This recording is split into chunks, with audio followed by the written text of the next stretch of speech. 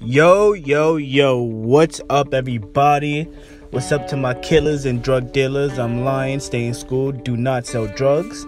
But if you a motherfucking NBA addict, put your hands up. Alright, put them down now, because we got some real shit to discuss. Alright, so I'm pretty sure y'all saw my Instagram post, and even if you did not, you saw the interview. James Harden and Giannis. It's game time, baby. Alright, so this is where all the tension started. Oh, this is what we thought. But don't worry, NBA Addict about to break it down for you. Can't buy Trae Young. Wait, you don't want the dribbler? I want somebody that's going to pass the ball. That's what I want. Alright, so when I first saw this, I was like, maybe it's a joke, a lighthearted joke to James. But now, over here at NBA Addict TV, we had to dig a little deeper, you feel me? So that's what I tried to do. Offensively, we were just trying to, find whoever, James Harden was guarding. That's who we thought we're gonna have an opportunity to score on. And obviously, you cannot go wrong. You're smoking crack. Stop. Alright, so that went from jokes to smoke real quick. Like, Giannis really want all the smoke with Harden. No cap. Alright, now we're about to see what Harden have to say after those shots was fired, clearly. Barkley, when they had the All-Star draft, was saying, oh, no one wants to take James Harden, he's a dribbler. Giannis Antetokounmpo makes a joke on the air about, I want to take someone who can pass. I'm taking Kemba Walker instead of James Harden. I average more assists than him, I think. You ranked 10th in assists going into the All-Star break, and Kemba ranked 36th in assists going into the All-Star break. So I don't see what the joke is, but I didn't even see it. I don't pay attention to stuff like that. I just know none of them can mess with me. Well, Daryl Morey, your general manager, had a great line to kind of address all of that. He said, being different doesn't really get appreciated until it works. Yeah, or when I'm done. When it's all said and done, they'll appreciate it more. But I wish I could just run and with 7 feet and run and just dunk.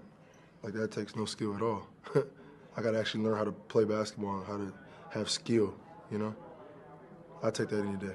Do you think that in the end, a title is going to give you the respect that you think you deserve? I mean, it is, and I will get it. You feel confident about that? Yes, very. Alright, so here, I want to know what you guys think. Please comment down below. Because here, I'm kind of leaning on Harden's side. He's not wrong. Harden and Giannis are both MVPs. But Harden I like Harden's resume in the playoffs way more. Because the only reason he has not been to the finals for a second time, yes, I said a second time, don't forget the OKC days, is because he's ran into the Golden State Warriors every single time.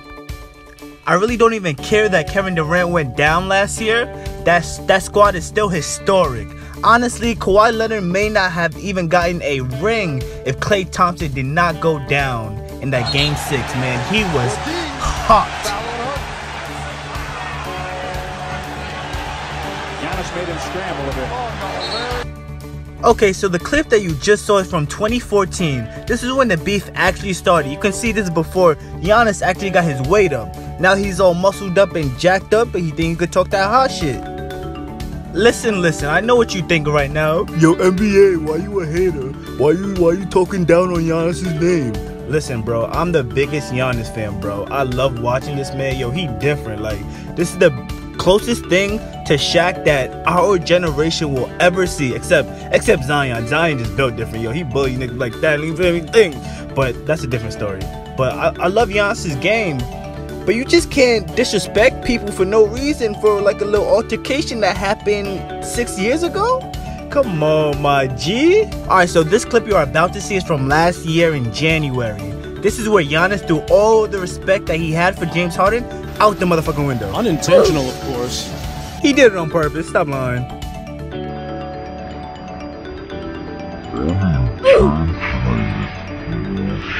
Man, after that one, they got to check harder for CTE. Call 911. Police! Help! Police! Help! Police! Help! To be real, man, I stay out of drama myself, but god damn, I love me some NBA drama, nigga. I'm like a crackhead when it comes to that shit. But to be real, bro, I think this is setting up for a perfect finals between the Bucks and Rockets. I think they both can make it.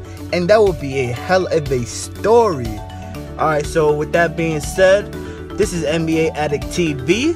We broke down how this beef started as I promised. And have a great day, boys. We out of here. Make sure you like, subscribe, and share this motherfucker with all your friends.